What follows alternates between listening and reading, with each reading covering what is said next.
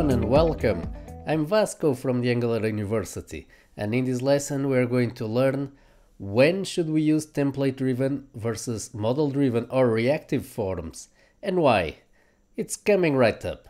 Let's give an example. For example, this is a model-driven form, so all the validations and all the controls are defined programmatically, and we are just binding those controls to the template using, for example, form control name and the form group directives. Now, what we haven't done so far is that we can actually combine model-driven forms and template-driven forms in the same form. For example, the mandatory validation for the title field. We can delete it here from the programmatic declaration, so it's no longer defined in a model-driven way, but we can go now to the form itself and we can add the required attribute, and this will still work. Let's give it a try. If we clear the title mandatory field, we can see that the validation is triggered.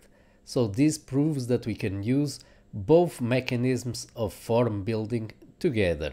But you can see even from this simple example how things can start becoming confusing rather fast if we mix the two approaches in the same form. So we are best off choosing one approach and using it consistently through the whole application. There might be cases where we need to mix the two approaches, but those tend to be the exception and not the rule. But then, what type of form should we choose and why?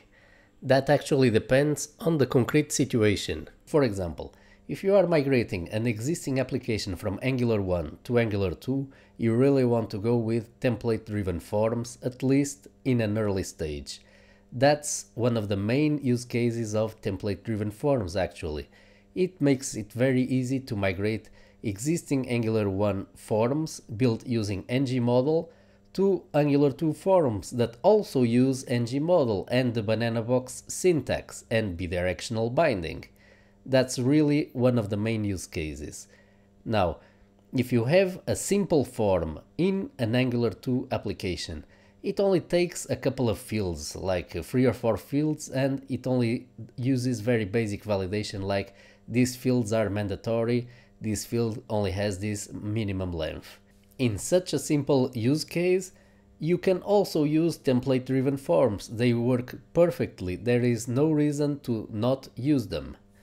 But model-driven forms were built to handle cases where the complexity increases, like for example, enterprise applications. Imagine a very large CRUD application with large forms that span multiple tabs, with a ton of fields, a lot of business logic validation. So for example, certain fields cannot have this combination of values.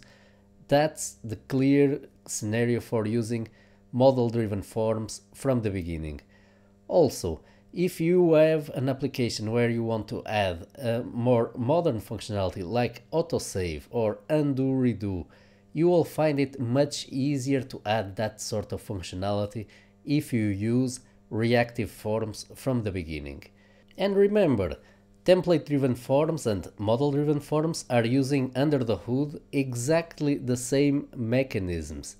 That means that for both, you will have a form group representing the form, and you will have form controls representing the individual controls.